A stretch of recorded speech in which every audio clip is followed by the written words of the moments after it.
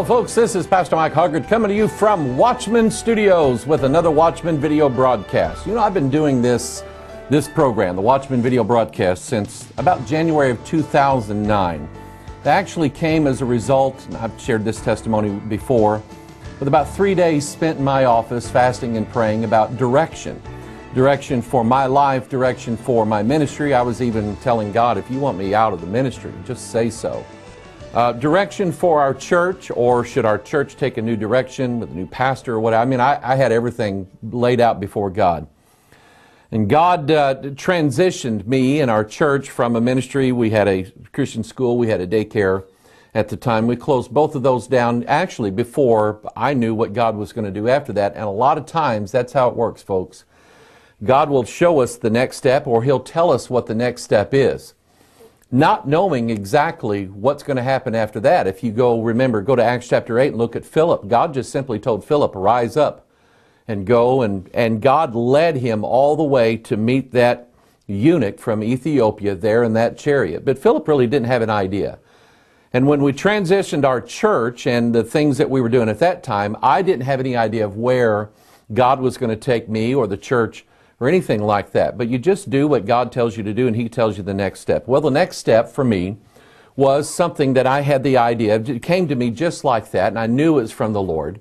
Something that dealt with the things that are going on right now in our world. Politics, technology, the church especially. What's going on in churches all over this world. And called it the Watchman video broadcast. Now, it hadn't been too long before that God really introduced me to the idea of what a watchman is. And I thought I would just do a simple teaching, maybe for some pastors out there, maybe for some church leaders out there, deacons, or just church members, or just concerned Christians that God calls into a ministry of being a watchman. And I'm going to explain to you from the Word of God both what that is, what God requires out of those whom He calls watchmen, and the idea that not everybody in the body of Christ, and let me just say this, not every pastor especially, has been called into a watchman type ministry. But I remember in 1997 when God first approached me and just sort of led me to understand that He was going to teach me things of a Bible prophecy nature. I didn't know where it was going, didn't know what I was going to be doing, but here again, I just submitted to that and said, Lord, you show me where to start, and that's what I'll start doing. And God led me along the way. And it became apparent to me that the things that I was seeing both in the Word of God and in the world just sort of qualified as what the Bible would refer to as a watchman type ministry. Someone, let me just kind of explain this. You probably have an idea already.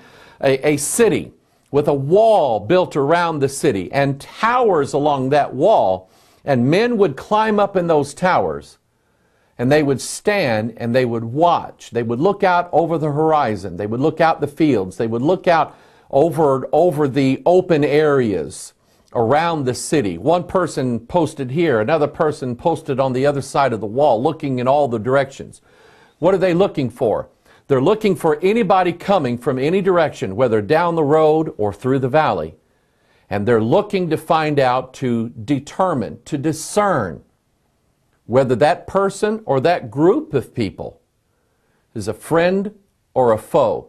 You see, they had the responsibility of, if they saw what they knew was the enemy approaching, they had the responsibility of alarming and warning everybody. After all, it could be their own wife and children behind them inside the city that they want to keep safe. And so God made me aware of that throughout 1999, 2000, 2001, 2003 and 4 and so on.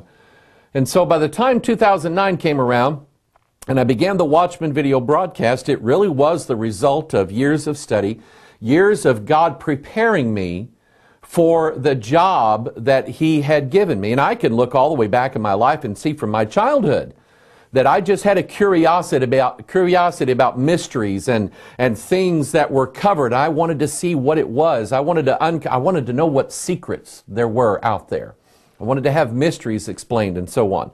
And so I can see that God really has used pretty much my entire life to bring me to this. And even since January 2009, doing the first Watchman broadcast, I can say that I know a lot more now than what I did then. A lot more about the Word of God, a lot more of what's in the Word of God, a lot more about what's going on around us. And I have learned over the years to rely simply upon the Word of God. And so to anybody out there that you think maybe God is calling you into this kind of ministry, number one, I believe the gifts and callings of God are without repentance. God knows who you are.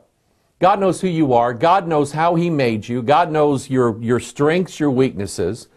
And I couldn't say that, well, I think this person here would be a good watchman or that person there. That's really not my call. It's God's call. Let me show you the first verse that I'm going to deal with in Ezekiel chapter 3, verse 17. God said, Son of man, I have made thee a watchman unto the house of Israel. Therefore hear the word at my mouth and give them warning from me. Now very simply and very quickly, I'm going to move through about, 30 some odd verses of Scripture.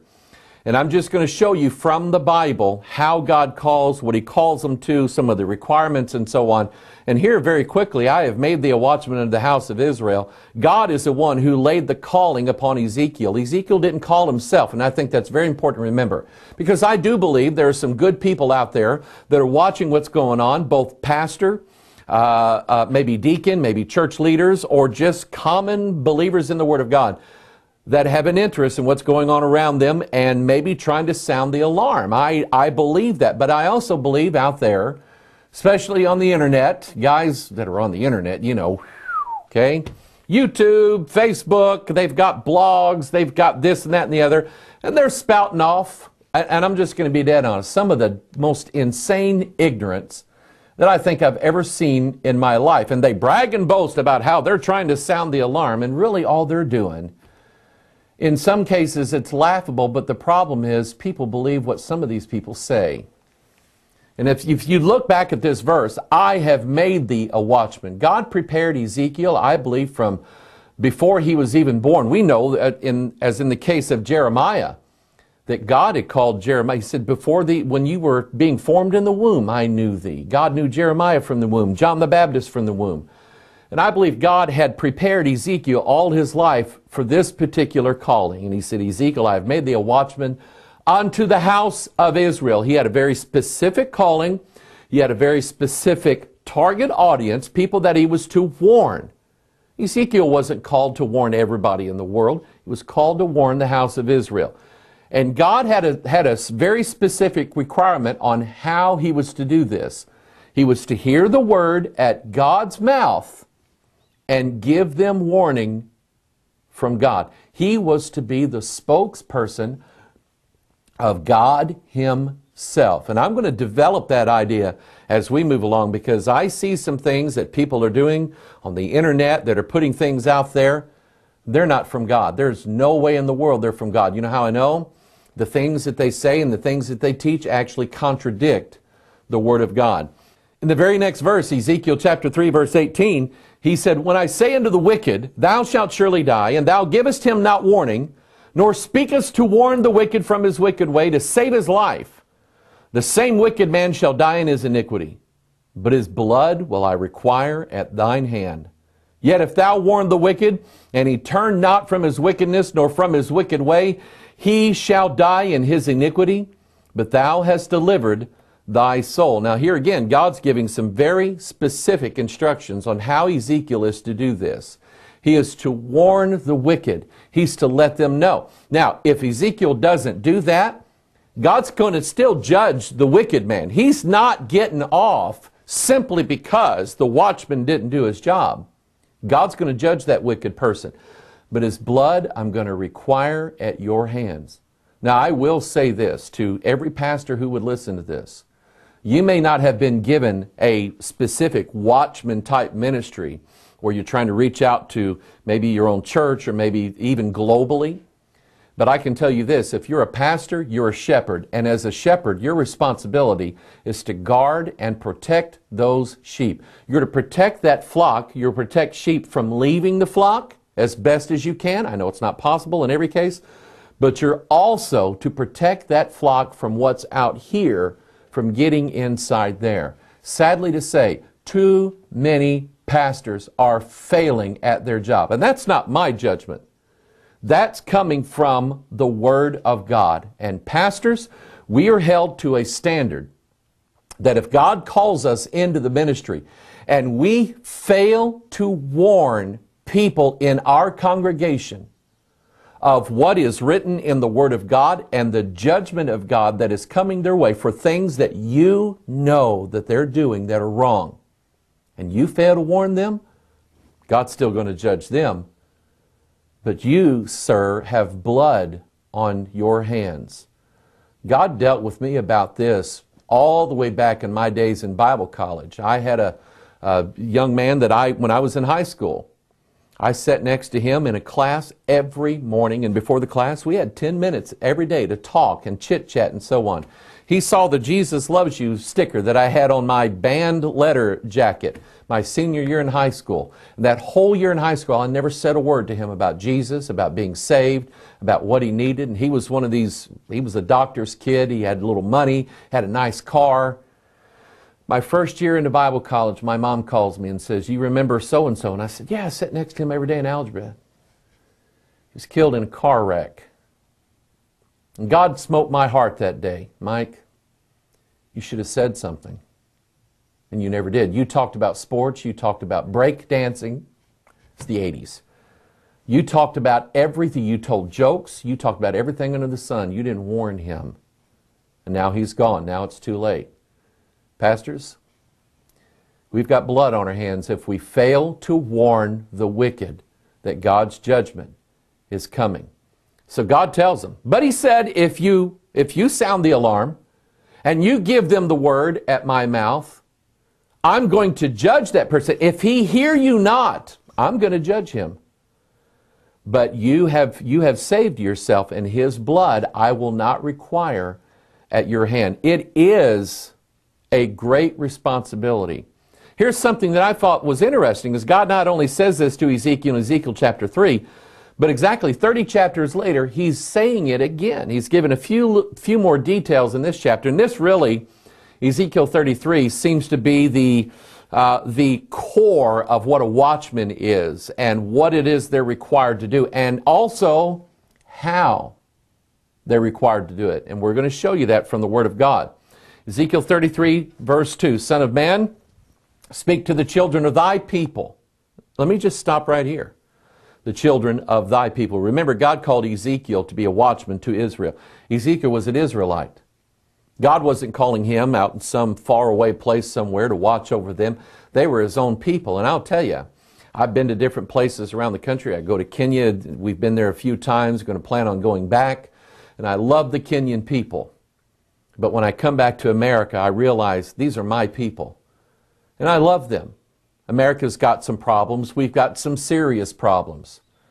But these are my people, and I love them, and I would like to warn as many of them as possible. And you look at that verse.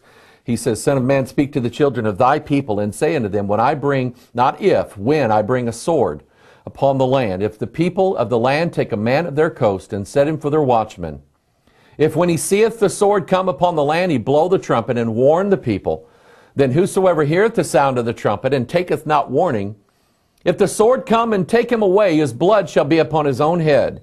He heard the sound of the trumpet and took not warning. His blood shall be upon him. But he that taketh warning shall deliver his soul. But if the watchman see the sword come and blow not the trumpet." And I'm going to show you from the Word of God what that trumpet is. It's right here in the Scriptures. He said, let me redo that. And I'm going to show you from the Word of God what that trumpet is. It's very specific what it is that we are supposed to be doing. Verse 4 again, "Then whosoever heareth the sound of the trumpet and taketh not warning, if the sword come and take him away, his blood shall be upon his own head. He heard the sound of the trumpet and took not warning, his blood shall be upon him. But he that taketh warning shall deliver his soul. But if the watchman see the sword come and blow not the trumpet, and the people be not warned, if the sword come and take any person from among them, he is taken away in his iniquity. But his blood will I require at the watchman's hand." Look at verse 7. So thou, O son of man, I have set thee a watchman unto the house of Israel. Therefore thou shalt hear the word at my mouth, and warn them from me. There's a double witness there. Verse 8, when I say unto the wicked, O wicked man, thou shalt surely die, if thou dost not speak to warn the wicked from his way, that wicked man shall die in his iniquity. But his blood will I require at thine hand. Nevertheless, if thou warn the wicked of his way to turn from it, if he do not turn from his way, he shall die in his iniquity, but thou hast delivered thy soul. So you see here the heart of God. You see here that even in the book of Amos, God said, surely the Lord will do nothing, but he reveal his secret to his servants, the prophets. God told, here we have the mighty angel coming down from heaven in Revelation chapter 10, who has the book in his hand open. I think that's the word of God. He gives it to John. He says, John, eat it. And John eats it. Tastes like honey. Think about that. It's sweet to the taste, all right? He eats that, and the angel says, you're going to prophesy again before many peoples, nations, and tongues. And is that true?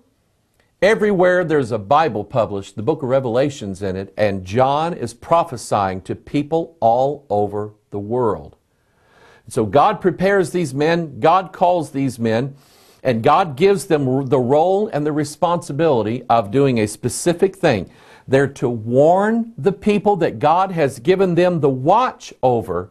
They're to warn those people of when they see the sword coming. The sword in the Bible is usually an illustration or a symbol of warfare or an enemy attack coming, or maybe the judgment of God. That's what the sword represents. And God said, when you see that sword coming, you're to take a trumpet and you're to blow the alarm. And if you blow the alarm and the people listen to the alarm and they say, we need to get ready, you save those people and those people will be saved. But he said, if you blow that trumpet and they don't give heed to the warning, then you've done what you're supposed to do, but I'm going to judge those people. But he said, Son of man, listen to me. You understand the heart of God here. If you study this out now on your own, you'll see that God has a heart and a concern for lost people. And I'm going to show you that towards the end of this presentation. God has a concern and a love for people who are lost, for people who are in sin, and God gets no pleasure from destroying them. But God is a just, judicial God. God is love, that's true, but God also has to follow His own laws. And when people break those commandments and they break those laws, there must of necessity be a punishment for breaking those laws. And God is the only one authorized, because He's the supreme judge. He can judge whom He wants to judge, but it will be based upon their transgressions. God will long suffer. God will be kind. God will be patient. But everybody who's ever known God and studied the Bible knows that God has a line. And when those people cross that line, God says, this is it right here. I'm going to send the sword. And I'm going to sound the alarm. I'm going to warn people. And I know guys. I know preachers, and I look up to these guys who will walk out in the middle of a busy street and begin to preach the Word of God right out there in front of everybody, like John the Baptist. I can't do that. Too afraid somebody's going to spit on me or something like that. But it's not me. But I know some guys that can do that. And I thank God for that. And you know why? Maybe they're not going to lead everybody that hears them to the Lord. Not everybody that they preach to is going to get saved. Maybe one every now and then. But you know what? God is not going to leave this wicked generation without a witness and a testimony of those who were bold enough to go out and say, this is thus saith the Lord. You need to hear what God says. And it takes a certain kind of man. Some of these guys are pretty rough and pretty abrasive, and that kind of turns some people off. But you know what? John the Baptist was that way too. He wasn't one of these suave, nice guys that put hand lotion on his hands all the time and said, now we're just going to learn about the love of God today. That wasn't John the Baptist. And that's not some of these street preachers out there either. God is going to leave this world. He's going to judge them, but He's going to send a testimony to them first. And it takes watchmen to watch, to see the sword coming for one purpose only. That is to save the lost man from being judged by God. Now, I'm not against putting out stories on the internet or talking about corruption in politics. I do that. I'm not against talking about what certain corporations are putting into their products that's bad, and medical issues that people like to talk. I'm not against that whatsoever. I think a transparency of the people who are looking at what big mega corporations are doing and big political machines are doing and things like that. I think one of the greatest tools in the world is the internet for getting information out there to warn people about things that are bad. I'm not against that at all. But when God calls a watchman, He's not necessarily worried about the politics. He's not necessarily worried about what's in the food. Sometimes He is, but not necessarily. God's main interest is in warning a lost man that he's about to be judged, and does he want to take the opportunity to be saved and be forgiven of his transgressions. That's God's calling of a watchman, is to warn them that judgment is coming. Now, there's many ways to do that, but the basis of that is actually symbolized right here in Ezekiel chapter 33. I mean, stop and think about it. This is back before the days of, I don't know, text alerts on your phone. It's back before the days of newspapers. It's back before the days of the internet or sirens like we have in the Midwest, and we have tornado sirens that sound the alarm when an approaching storm is coming. Back before those days, a man up on that wall needed to be heard. He needed to be heard day or night. He needed to know that everybody in the city would hear a certain sound, and what better sound to give than the sound of a great big old loud trumpet, something with a small end on one end and a big flared end on the other. And if you know anything about musical instruments, trumpets, trombones, euphoniums, tubas. I was a tuba player. Pretty good, I might say. But anyway, they all have this big flared end. Why? Because the sound starts out small, and as it goes through the tubes, it gets bigger and bigger, and what comes out is this massive sound, high-pitched, shrill sound, like a siren on an ambulance or a fire truck or a police car, some sort of emergency vehicle. Those men had a trumpet on the ready, and when they saw the sword coming, they were to sound the alarm. They were to blow the trumpet. Now, that doesn't mean that if you're called to be a watchman, you have to learn how to play a trumpet. I'm going to show you from the Bible what that means. What is it in today's world? What does it mean to sound the alarm and blow the trumpet? Let's follow the scriptures, all right? Numbers chapter 10, verse 2. Make thee 2 trumpets of silver, of a whole piece shalt thou make them, that thou mayest use them for the calling of the assembly and for the journeying of the camps. God told him to make 2 silver trumpets. And this is for the whole congregation of Israel in the wilderness. They would blow a trumpet. It's for calling the assembly. Everybody in the camp was going to hear this trumpet sound. Think of battlefields. Think of old battlefields and Civil War and Revolutionary War. And there was some guy out there blowing a trumpet. Not playing a flute or a piccolo, not against those instruments, or playing a guitar, but he's blowing a trumpet. Why? Because its sound was going to carry and everybody was going to hear it. That's the practical side of it. What's the symbolic side of it? Notice that God said, make them out of silver. Here's what's interesting. Psalm chapter 12, verse 6, the words of the Lord are pure words, as silver, tried in a furnace of earth, purified 7 times, thou shalt keep them, O Lord, thou shalt preserve them from this generation forever. Now there's a connection here. God said, make 2 trumpets and make them out of silver. Why silver? Because silver is a symbol for the purified Word of God. And this is very important. I want you to get this. Anybody who watches this, who believes that maybe they have a watchman calling on them, what I'm going to tell you is this. You better make sure that when you warn people, you're telling them the truth. And the only real truth in this world is the 7 times purified Word of God. That's purified and been kept and preserved from that generation forever. And I'm going to show you from the Bible what happens when you sound an alarm with something that is not the purified Word of God. And here's what I'm telling you. And I'm going to reiterate this as this goes on. You call yourself a watchman. You're trying to warn people. But the stuff that you're putting online, the articles that you repost on Facebook or the YouTube videos that you send out to everywhere, you have no idea whether those things are really true or not. Oh, you might believe them. You might say, well, I believe that more than I believe the media news like CNN and Fox and things like that. Oh, yeah, you might believe it more. That doesn't make it true. And I've seen things come across my desk. I've seen emails come to my account. I've seen Facebook postings people wanted me to be aware of. And I'm telling you, they were outright lies. People warning about the comet Ison and people warning, you remember Y2K, don't you? Everybody's warning about Y2K, why it's going to shut down the whole world, bring in the Great Tribulation. I think the rapture is going to happen, Y2K.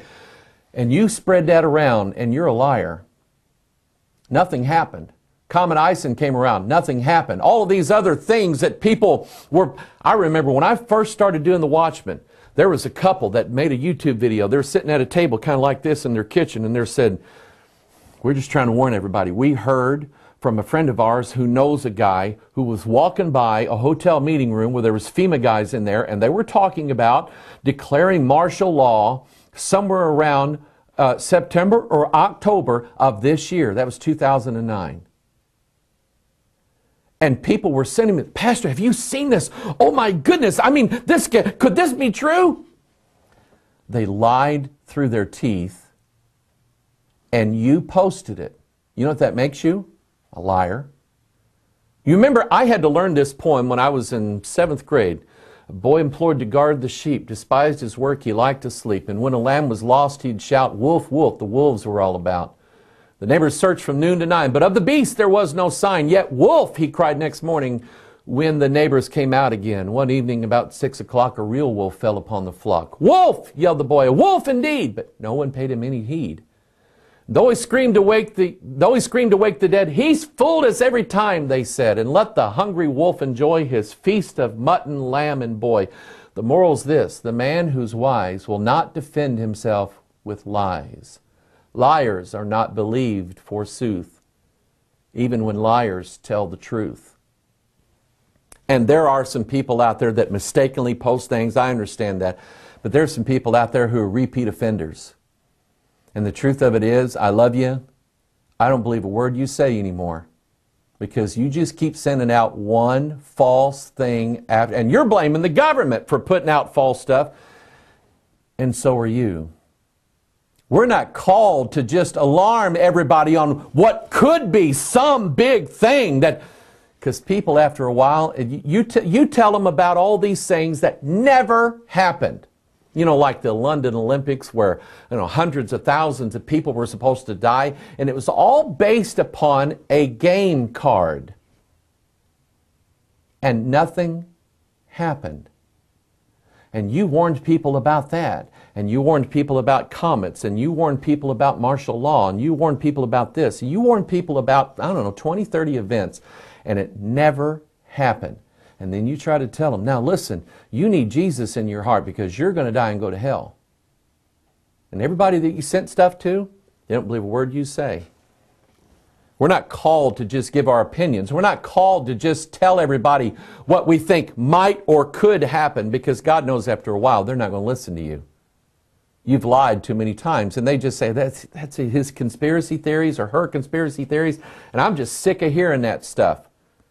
You've ruined your testimony of what you've done. God called you to sound the alarm, a trumpet, the Word of God, the purified Word of God, the preserved Word of God, the final authority of all truth anywhere.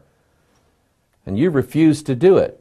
Joshua chapter 6, verse 4. Look at this. 7 priests shall bear before the ark 7 trumpets of ram's horns. See, I like this. I just kind of happened upon this connection here not too long ago. Revelation chapter 5. Notice this. And I beheld, and lo, in the midst of the throne and of the 4 beasts, and in the midst of the elders stood a lamb, as it had been slain, having what? 7 horns and 7 eyes, which are the 7 spirits of God sent forth into all the earth. The 7 trumpets, the 7 horns of the Lamb, the 7 spirits of God are the 7 times purified Word of God. They all connect. They all match up. Let me give you another one. Revelation chapter 1, verse 10. You're going to be convinced, hopefully, on this one. I was in the Spirit on the Lord's day and heard behind me a great voice as of a, look at there, a trumpet, saying, I am Alpha and Omega, the first and the last, and what thou seest write in a book and send it unto the 7 churches which are in Asia, unto Ephesus, unto Smyrna, and unto Pergamos, and Thyatira, and Sardis, Philadelphia, and Laodicea. And I turned to see the voice that spake with me. And being turned, I saw 7 golden candlesticks, and in the midst of the 7 candlesticks, one like unto the Son of Man. Did you see that? God had told Ezekiel, Son of Man, I've called thee to be a watchman. Here in the New Testament, now we have the real Son of Man, Jesus Christ. And when Jesus speaks, what does His voice sound like? Do you know what we're supposed to be alarming people with? The Word of God. Bible verses. I hear sermons a lot. Preachers preaching. What some people would say, oh, that's good sermon. That's good preaching. No Bible verses in it. 40, 45, 50, sometimes an hour long. No Bible verses. They're not sounding the trumpet. They're not sounding the Word of God. They're giving their opinions. They're giving their stories. They're giving their experiences. They're giving you their own ideas, but they're not giving you the Word of God. I believe in a high standard. I believe God's men are to be sounding the alarm of the Word of God. And if God calls you, whether you're a preacher, church elder, church deacon, or just a layman, or just somebody who believes in the Lord Jesus Christ, you are required by God, if that's your calling and you believe it is. God doesn't call watchmen and then tell them, now don't blow the trumpet. Give everybody your own ideas. God doesn't do that. He told you, use the trumpet. Use the trumpet of silver, the Word of God. The voice of Jesus Himself is what you're supposed to, you know what I'm saying, don't you? Give them Bible verses. Give them preserved Word Bible verses. You know me. I've got King James onlyism, don't I? I believe that my Bible is pure, that it's undefiled, that it's incorruptible, and that it is silver tried in a furnace of earth, purified 7 times. I believe this Bible is right 100% of the time. And I'm going to show you something from 1 Corinthians 14. If you remember, 1 Corinthians 14 was all about the talking in tongues and how they couldn't be understood. And see, here's what happens. You give people the Word of God. Did you know that the Word of God actually is alive? And it has power. And if you give people the Word of God, you give them verses of Scripture, you give them passages out of the Bible, you don't have to worry about what God's going to do with it after that, because that book is powerful. God will do whatever God wants to do with it. But whenever you give something like some of these off-the-wall Bible translations, or you're giving them some man's ideologies, or you're giving some guy's theories on things, you know what that is? It's a trumpet with an uncertain sound. 1 Corinthians 14:7. And even things without life giving sound, whether pipe or harp, except they give a distinction in the sounds, how shall it be known what is piped or harped? For if the trumpet give an uncertain sound, who shall prepare himself to the battle? So likewise ye, except ye utter by the tongue words easy to be understood, how shall it be known what is spoken? For ye shall speak into the air. He's talking about sounding a trumpet, and that trumpet having a very distinct sound. A trumpet that is recognizable, a trumpet that is known. Now, I mentioned to you this little video of this couple sitting at their table. And I don't remember all the specific details, but I remember that their story went something like, we know a guy who has a friend who walked by a meeting room where there were FEMA agents in it. I'm done. I'm done. I don't need to listen to any more of that. You're talking about people who've heard it from this guy, who heard it from this guy, who wasn't in the room. He simply heard it coming out of the room. I don't believe that for a second. You know what's sad? Some people I know did. They were scared. They were worried martial law was going to come that year. It was 2009. No martial law.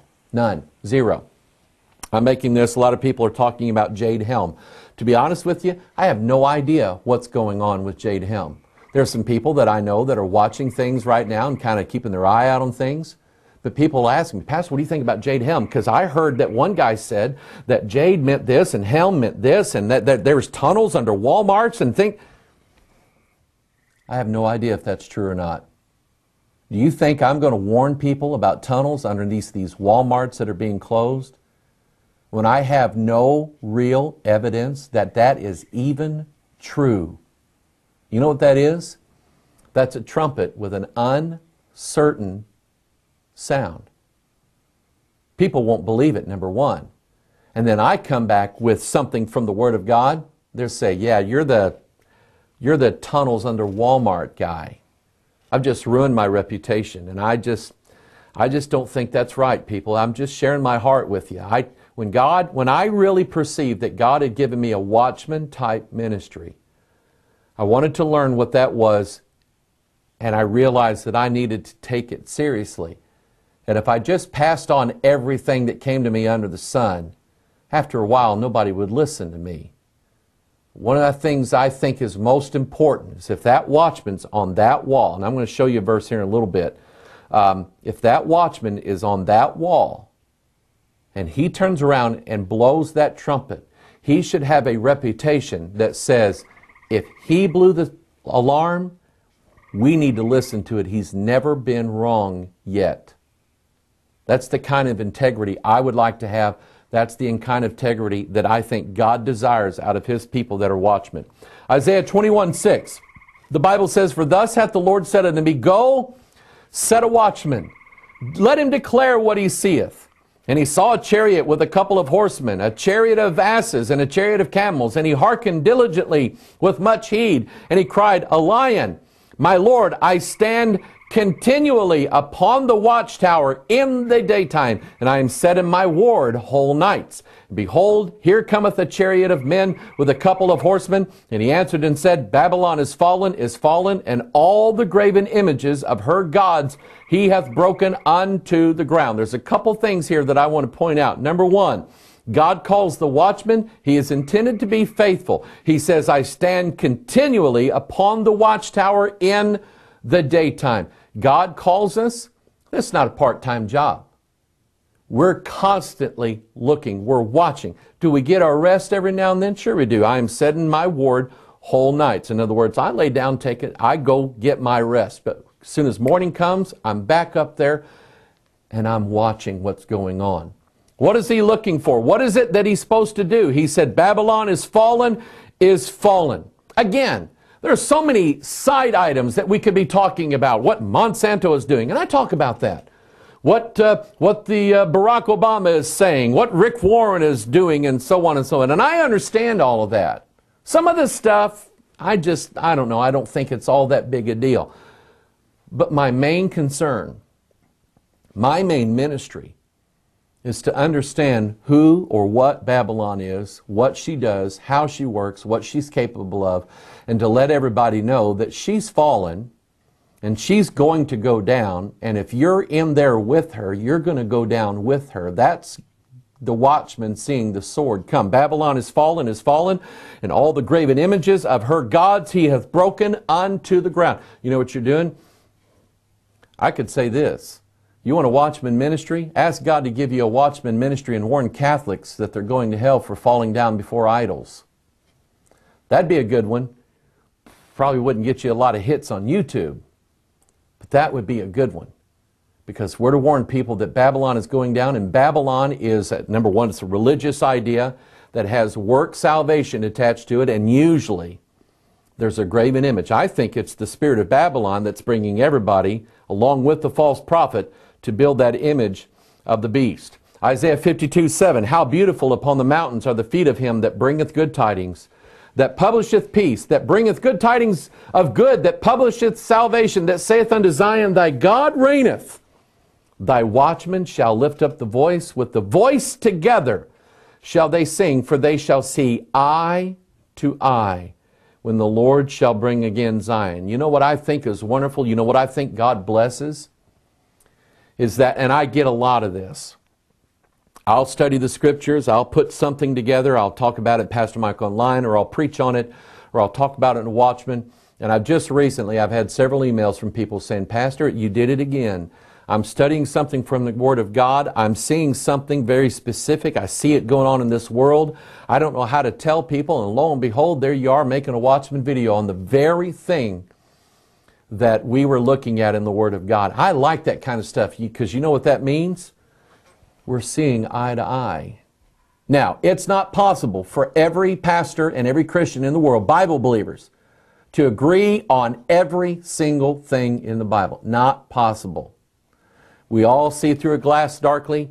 God gives one this ministry, God gives one that ministry, and I know guys that if I love them and I appreciate their ministry and appreciate their stand, but I'm pretty sure if we sat together and started talking, we'd probably be going, I don't believe in that. I don't go along with that. That's not really my business. I like it when God's men see eye to eye on things. And I think good watchmen, God's watchmen, need to understand that they're not the only one out there that's sounding a specific alarm, that God has other people doing things for other people or in other areas. But we all use our voice together to sound the alarm. In other words, think about this. This guy here on the northwest corner sees the sword coming, he sounds the alarm. People aren't sure what to do until they hear the guy on the southeast corner blowing the alarm. And they're going, there's two guys telling us we need to prepare for battle. And that's what I see here. I understand that you're not the only one. There's a guy on YouTube, he says he hates my guts. He says, there are no preachers anywhere preaching the truth. I'm the only one. Well, number one, that violates the Word of God. God said that He would raise up pastors, many of them. Just because you think you got it all, that doesn't mean everybody else is wrong. And even if you disagree with them on something, that doesn't mean that God cannot use them and has not called them. Jeremiah chapter 6, verse 15. Were they ashamed when they had committed abominations? Nay, they were not at all ashamed, neither could they blush.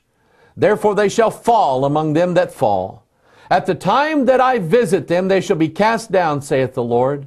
Thus saith the Lord, stand ye in the ways and see and ask for the old paths. I believe that's a reference to the old King James Bible for us. Where is the good way, and walk therein, and ye shall find rest for your souls. But they said, we will not walk therein. Also I set watchmen over you, saying, hearken to the sound of the trumpet. But they said, we will not hearken. Now, number one, I want you to think about this. Okay, God's telling. He said, I'm going to set watchmen over there, and they're going to sound the trumpet, and everybody's going to go, we don't care. We don't believe you. That's going to happen. There are pastors and people out there who've decided they're going to preach the old-time way. They're going to seek out the old paths, and they're going to tell everybody to walk in those old paths. Did you know they don't pastor mega churches? And they never will. They'll have 30, 40, 50, 60, maybe 70 people come to their church, maybe 100 if God sends revival and souls are saved. But the truth of it is, most people don't want to hear the old-time way anymore. And you know what I'm going to tell you, preacher? Keep preaching it. Keep preaching it. We need you out there. God needs you out there. Why? He never promised you when He called you to the ministry He's going to give you a big church. He never said that. He did say, I'm going to give you my words. Will you preach it? You agreed. And God knew you. God knew you. God knew the heartache. God knew the pain, the suffering. God knew that you was going to be run out of that one church for it. God will give you another one. God will give you a blessing. So that's something to keep in mind. Just because people aren't listening doesn't mean we don't need to, or that we need to stop saying it. Keep doing it.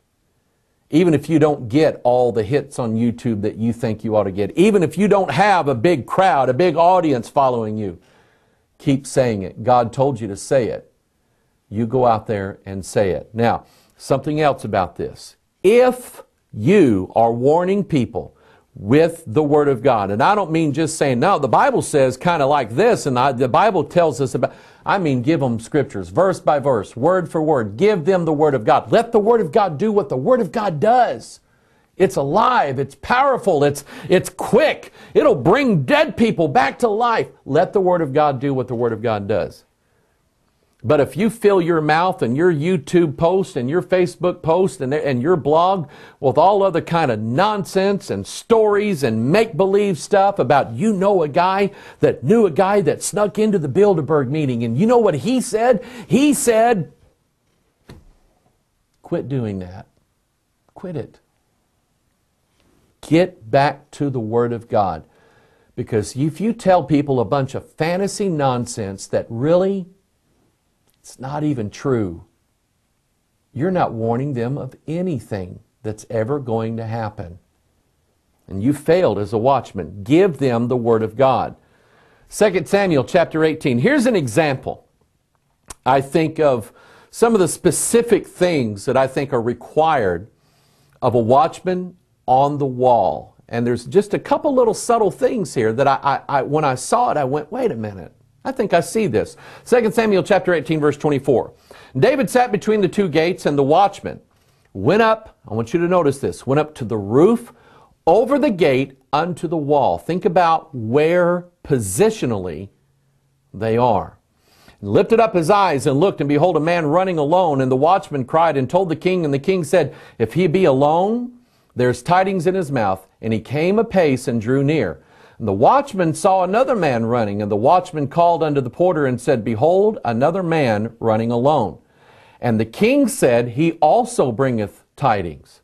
And the watchman said, methinketh the running of the foremost is like the running of Ahimaaz the son of Zadok. And the king said, he is a good man, and cometh with good tidings. Say, Pastor, what are you getting out of this verse? I mean, you've got these things underlined, but I'm not sure what you're getting at. Number one, there's two lessons, I think, taught here. Number one, position. And I'm going to show you what that means in a little bit. Another thing that I see here is recognition. And I'm going to cover that maybe today, maybe on another Watchman, all right? But let's deal with the first thing of position first. Notice that in this verse, 2 Samuel chapter 18, David sat between the two gates, and the watchman went up to the roof over the gate unto the wall, and he lifted up his eyes. Where is he? He's high. He's up. What does that matter? 2 Kings chapter 9 verse 20, here's another verse that gives us a second witness on this recognition thing, and we'll talk about that a little bit later. And the watchman told, saying, he came even unto them, and cometh not again. And the driving, look at what he said, the driving is like the driving of Jehu, the son of Nimshi, for he driveth furiously. Now, I'll kind of talk about the recognition thing here in a little bit, but you kind of get this one, don't you? The idea that he's seen this guy's driving before. Yeah, what's he doing? Crazy stuff. He's driving furiously. I know who that is. I know whose driving that is. And it's, you know, some people are just recognized by their driving. All right? But he was able to recognize that. Now, going back to this verse here, 2 Samuel 18, he went up to the roof over the gate unto the wall. That means that he was set in a very high position. What good does that do? I want you to think about this for a minute. I'm going to put a graphic up here of two views of Times Square, New York. You ever been to Times Square? I was there back in the 80s. It was dirty back then, all right? I've understood that they've cleaned it up a lot and so on. It's still New York City, but it just looks a little nicer now. Here's two views of Times Square, New York. The one on the upper left is sort of a man's eye view of Times Square. You see that famous big sign there and the two streets that kind of come together there. That's Times Square, New York. Now, if you were the one standing here taking this picture, oh, I'm sure you could see maybe, I don't know, 4 or 5 cars. You can make out 4 or 5 cars. You can probably actually see and just kind of take a guess. Maybe there's, I don't know, 50 or 60 people in this view here. But let's say about, I don't know, 10 blocks down the way, there were armored military cars headed down that way from, I don't know, China or Russia. Think of like, I don't know, like Red Dawn, like they landed from the sky and now they're running down the streets of New York and they're going to take over the country. Can you see that from where you're standing there at Times Square? No. You wouldn't be able to see it until maybe it got maybe a block or two away, and then you're going, oh. By then, it really almost is too late to warn anybody, isn't it? Okay? Kind of like World War Z. I don't know if you've ever seen it. I don't recommend it. But anyway, they developed this zombie theory that once people are bitten by the zombies, they've got like, I don't know, 45 seconds, and then they turn into zombies right then and there. It doesn't take days and weeks. It's like 45 seconds. You don't really have time to warn everybody. You're seeing people turn into zombies right in front of you. You can't warn everybody because you're too close to where the danger is. So what remedy is that? If the city of New York wanted to put down crime, they're going to put cameras so they can catch people committing crimes. If they decided to put them down right on the street and on the sidewalk, they'd have to put cameras like every 10 feet and 10 feet grid squares. People would be tripping over cameras everywhere because they wouldn't be able to see anything. You've got to look at that second picture on the lower right. You've got to get way up high. The United States decided to start spying on other nations, and they figured out the best way in the world to do that was from like 35 miles up in space with a satellite that just hovers right over Moscow and Beijing and the Ukraine and Israel and all these, Iraq and Afghanistan. Why? Because they got cameras that can look down from on high and see just about everything that goes on. Now we're pretty sure they can do it in real time. You see, the higher they got, the better view they could get. Now I want you to think about that idea and think about, oh, I don't know, who is really, if you were looking for a high position, who is the most high? Well, that's God. So here's what I'm getting at. Here's what I think I see here. The closer you are to God, the better you're going to be able to see. Because really, this whole Watchman thing is about seeing the enemy come from a far enough distance away that you actually have time to sound the trumpet and warn people and give them enough time to prepare for the judgment or repent if that's what God is asking them to do. You're giving them enough time.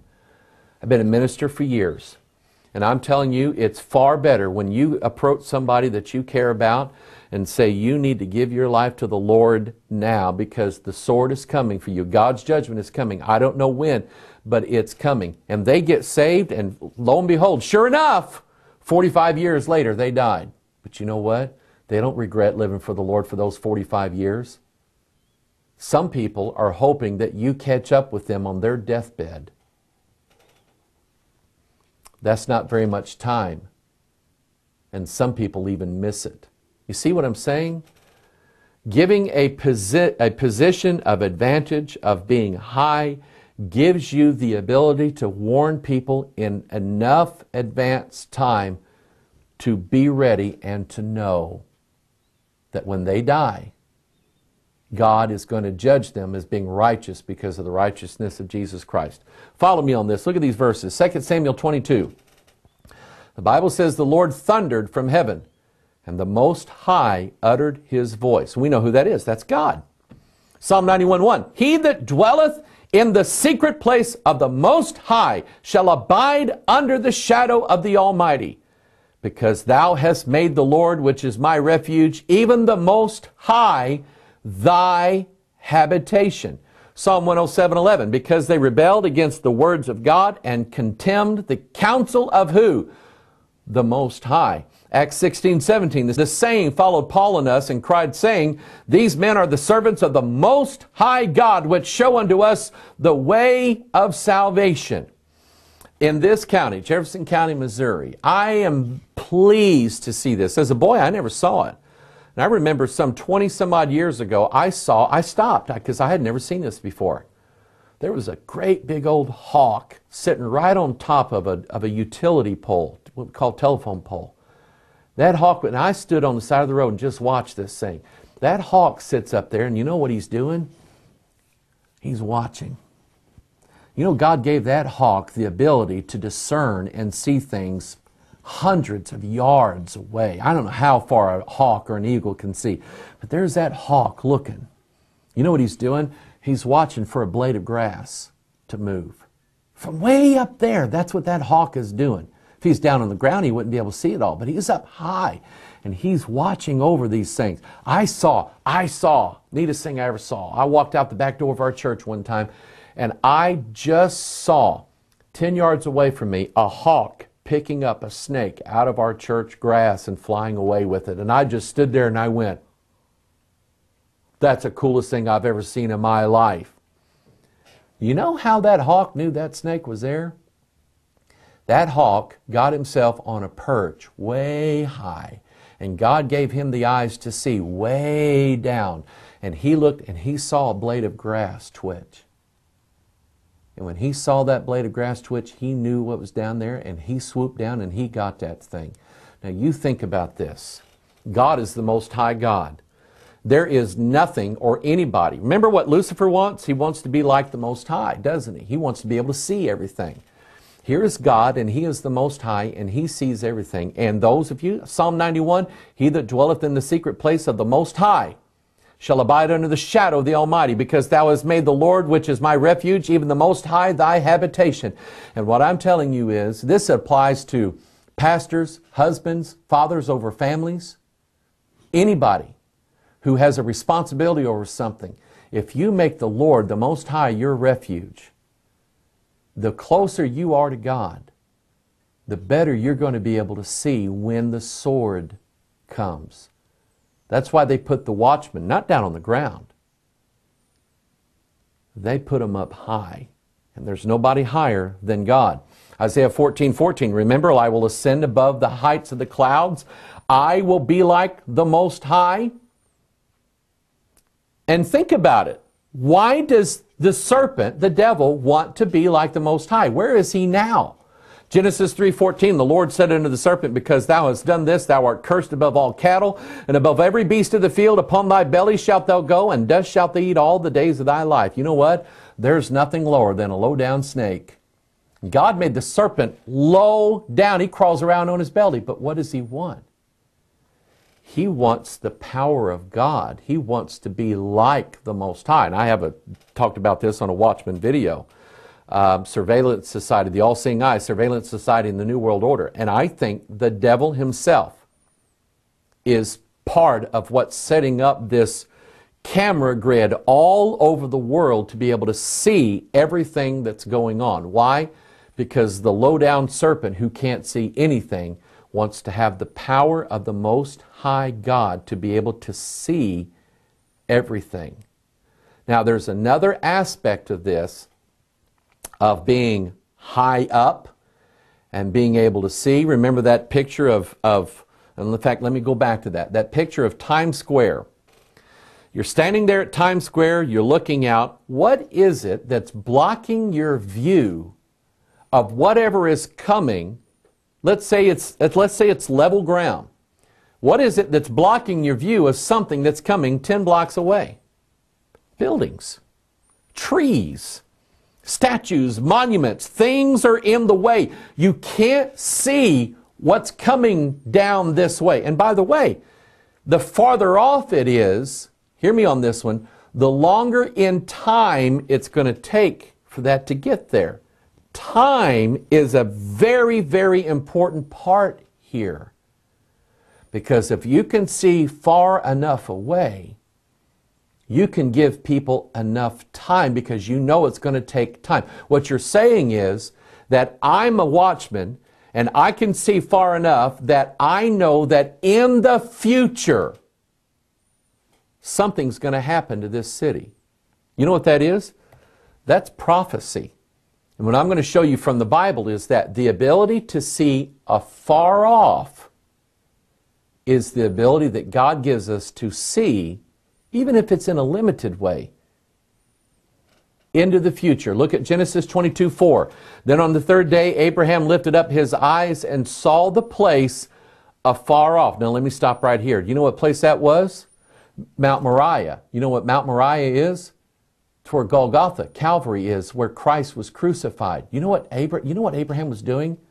He said, the Bible says it was on the third day. You know what it is? They traveled 2 days. And after 2 days, Abraham could see the place afar off. You know how long away it was from when Abraham offered Isaac on the same place to when God offered his son? It was 2 days. 2,000 years. The day of the Lord is as 1,000 years, and 1,000 years is 1 day. Isn't that cool? And look at the language of the King James Bible. Abraham, on the third day, after 2 days, he lifted up his eyes and he saw the place afar off. You know what that phrase afar off, you know what I think it means here? Number one, realistically, Abraham was seeing Mount Moriah with his eyes. But number two, I think he was looking into the future at what God was going to do on Mount Moriah 2,000 years later. You say, well, I don't know about that. Look at Genesis 37:18. And when they saw him afar off, even before he came near unto them, they conspired against him to slay him. You know what that is? That's Joseph's brothers who see Joseph coming from a long way away, and they see him coming, and they know they've got time to get together and conspire against him, so that in the future time, when he comes near to them, they're going to enact their conspiracy. Now, we're not the only ones in the world who think or know that Jesus is returning, are we? I believe that the God of this world, the Spirit that now worketh in the children of disobedience, knows and believes that Christ is coming back in the future. And I think that there is a conspiracy that has been set up from ages past in preparation to destroy. Think about Revelation chapter 12. Here's the woman giving birth. And there's the dragon standing right in front of her to devour her child as soon as it's born. He is waiting in anticipation of a future event that he knows is going to take place. And he has positioned himself before the event takes place to be able to do exactly that. So what am I saying? I'm 100% sure that if you want to understand conspiracies, conspiracy theories, who's really involved, what's really going on in this world, there is no better source than for you to get where the Most High God is. And that's this right here. You place yourself with the Most High God, and God will let you see things afar off. Things that are coming in the future. I can warn people about their death. I can warn people about the second coming of Christ. I can warn people about those things because I absolutely know beyond any doubt in my mind that death is coming to people, and I'm warning them of a future event afar off that I know, according to the Word of God, is going to happen to them. You see what I'm getting at here?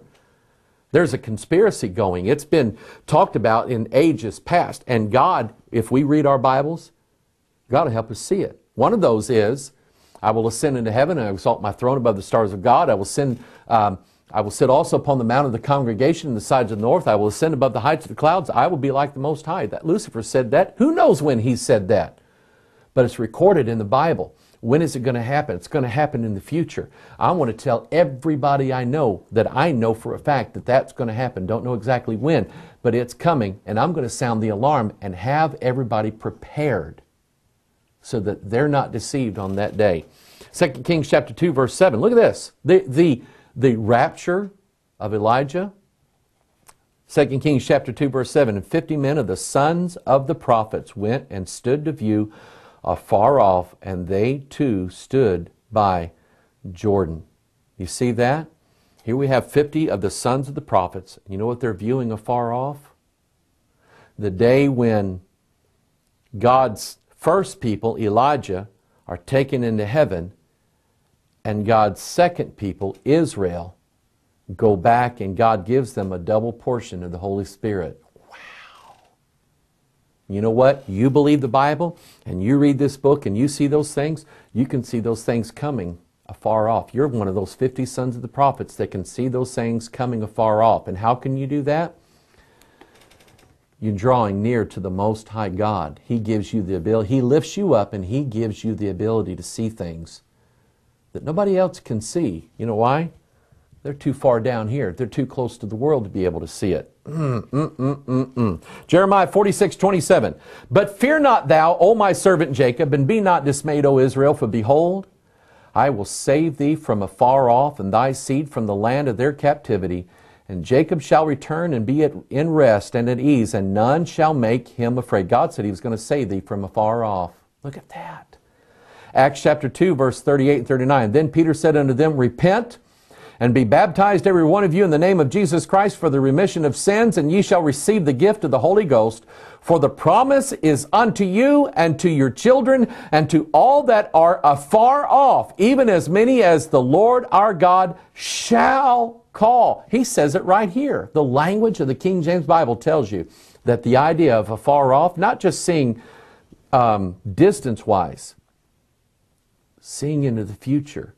Peter knew exactly what was going on. Now I'm going to show you these two verses here. I'm going to bring this to a close on this part of it today. The ministry of a watchman, being able to see into the future. Notice Hebrews chapter 11, verse 13. And these all died in faith, not having received the promises, but having seen them how? Afar off. They see it in the future. Remember what Abraham saw? And were persuaded of them and embraced them and confessed that they were strangers and pilgrims on the earth. They were all looking for a country, weren't they? But not the one on the earth. They were seeing into the future when God was going to fulfill His word perfectly. And the country that they sought was down the road as far as time is concerned. And there's that phrase afar off. And there's one more here, 2 Peter chapter 1, verse 8. Study this out. I like this one. For if these things be in you and abound, they make you that ye shall neither be barren nor unfruitful in the knowledge of our Lord Jesus Christ. But he that lacketh these things is blind, and cannot see afar off, and hath forgotten that he was purged from his old sins. I'm going to say this in closing today, and I have a lot more to give, be a two-part of this thing, understanding the role and the ministry of a watchman. There are people out there on the internet. The internet is basically the marketplace of ideas. And I'm not opposed to everybody just pitching their ideas in and see what happens, all right? But there's people out there who are saying that God sent them and they have they're the watchmen and they're trying to warn everybody this and that and the other. You know what I'm looking for? Bible verses. You see, because if I don't see Scriptures, if I don't see the Word of God in their videos or in their books or on their blog or on their Facebook posts, if I don't see the Word of God there, you know what I think? I think maybe they're not dwelling with the Most High God. And if they're not up there with the Most High, I don't think they see what they think they see. Because when you're living down low, like a serpent does, you don't see things for how they really are. And you don't warn of the things that really are approaching. You're just guessing. You're just spreading internet rumors around. You're just sending, this is one of my favorite hated words, false flags. You're the one accusing the government of using false flags all the time, but isn't that what you're doing?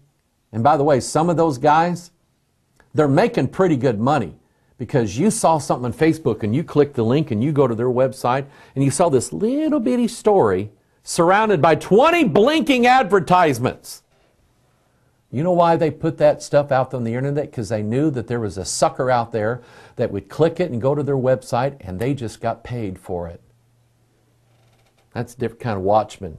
That's not the ones that care about your soul, is it? And their lack of Scripture or their lack of use of Scripture or proper use of Scripture, or you can tell they're not dwelling with the Most High God. And if they're not up there with God, close to the Most High, I don't trust what they see. I don't think they see anything. And I'm not too worried about what they have to say. But whether it's me or any of these, there's people out there that are sounding the alarm of the Word of God. And if they are, you're well advised to heed what it is that they have to say, because they see something coming down the road. And maybe you've got time, and that's another aspect we'll visit here in the next part of this. Maybe you've got time now to prepare for the warning that you receive. And I would say to anybody watching this, you've heard me talk a lot of times, about 7 or 8 times a week. I'm trying to say what I think God would have me say from the Word of God. If you take any of that and apply it to your life, and God saves you between here and the time He brings down His judgment upon this earth, I'd be pretty happy about that. To know that God used something that I said from the Word of God to save a man from the judgment that's coming afar off. When we get to the end of this teaching, you're really going to see the heart of Almighty God in this thing. So we'll get into that the next time. On the next portion of this, we'll look at some more responsibilities of the watchman on the wall. Study this issue out yourself until the next time we bring this forward, all right? Hey, God bless you. It's good to be with you. This is Pastor Mike, the Watchman Studios, saying God bless you. We'll see you next time. Bye-bye.